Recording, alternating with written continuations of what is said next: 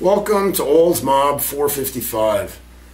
We're back with American Motors 401. After all the other modifications have been opened up or clearanced, first of all you have to start off with a decent timing cover. If it's too worn out, it's junk.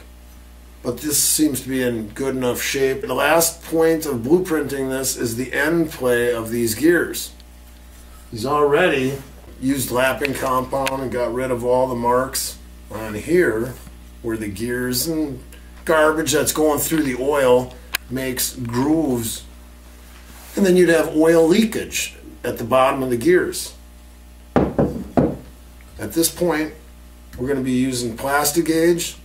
Put a brand new gasket in here, tighten it down to 7 foot-pounds, and check the thickness of the plastic gauge.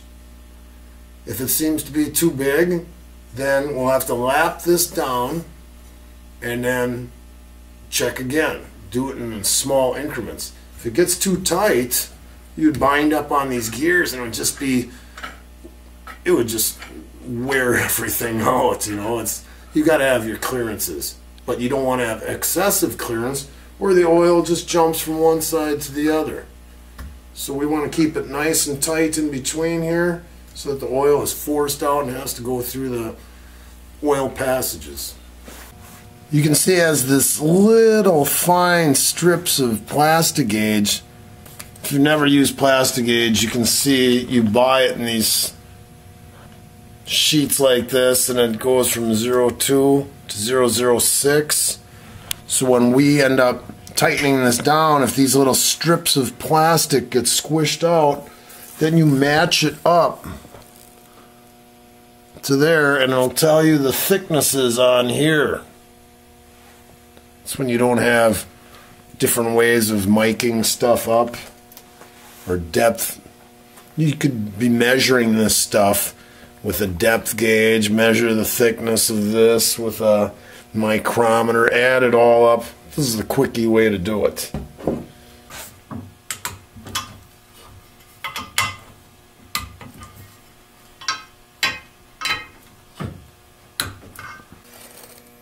So we had 005 over in this corner.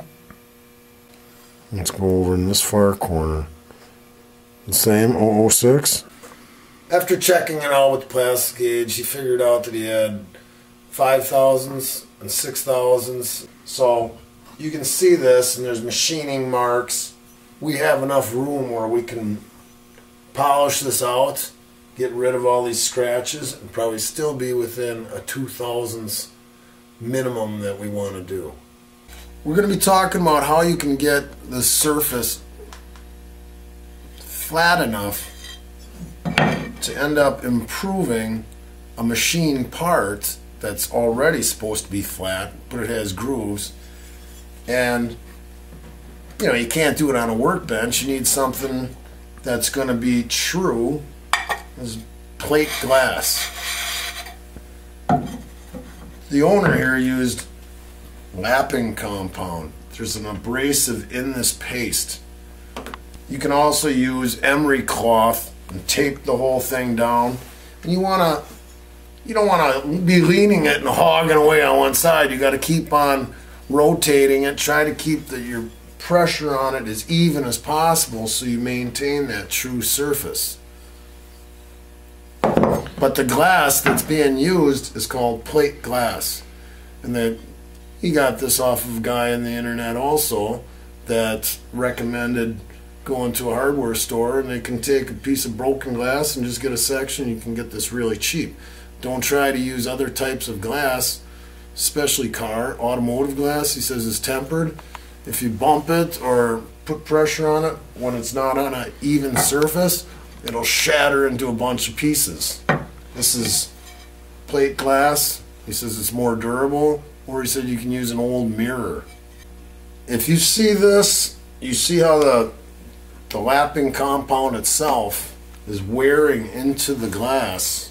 It's etching it, and it's actually taking some material away. So the owner here would suggest probably that you use the emery cloth, and to keep it more true. Okay, we got the glass down. We went to the fresh side. Laying down this emery cloth. And it's suggested, we're just following directions just like you would be doing. I'm going in a circular pattern.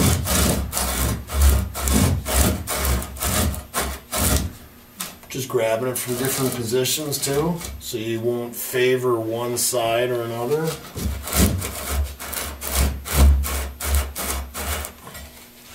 Maybe hang on up here.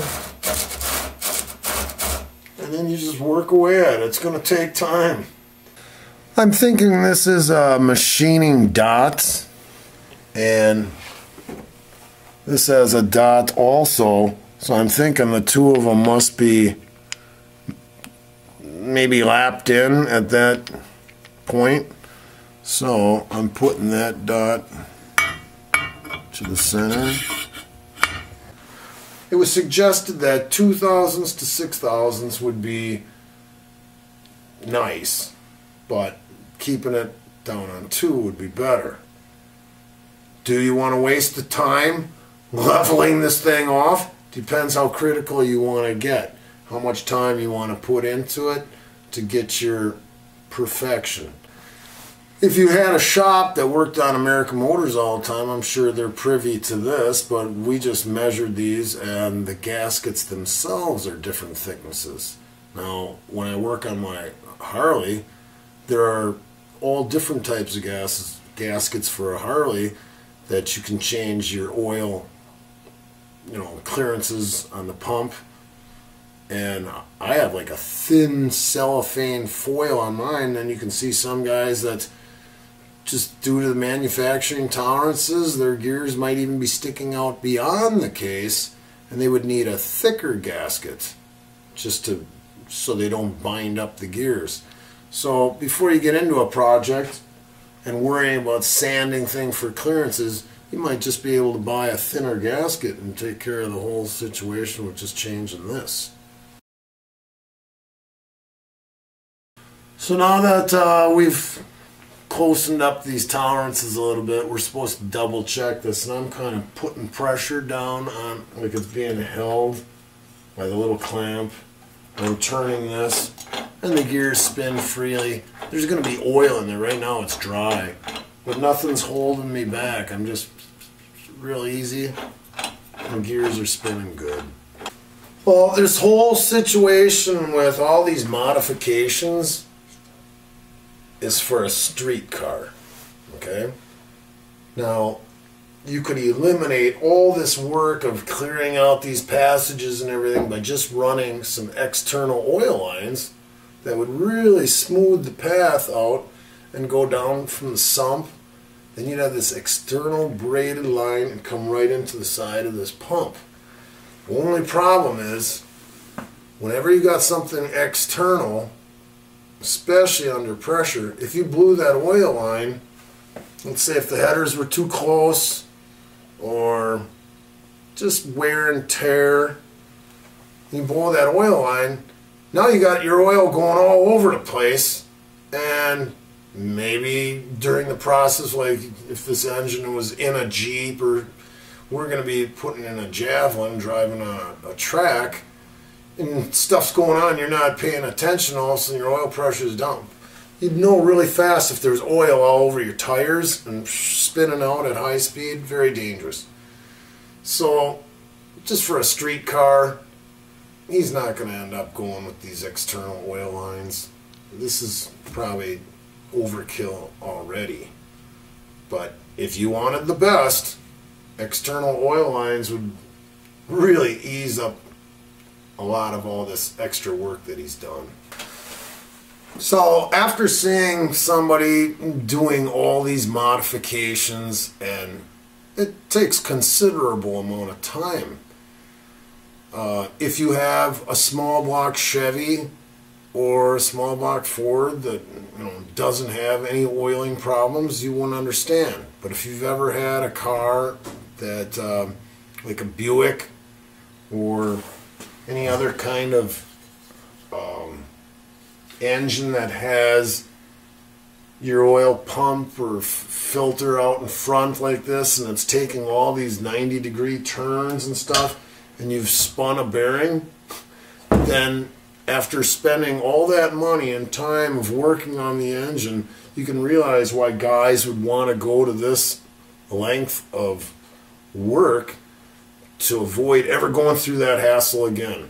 It's a crummy feeling when you've spent a whole lot of money on parts and you end up being in the middle of a race or at a track and you've traveled all that distance to get there and you want to enjoy racing the car, and all of a sudden you have an engine failure. And then you'll understand why somebody would go through all this work and make sure that they're getting the best possible oiling that they can have.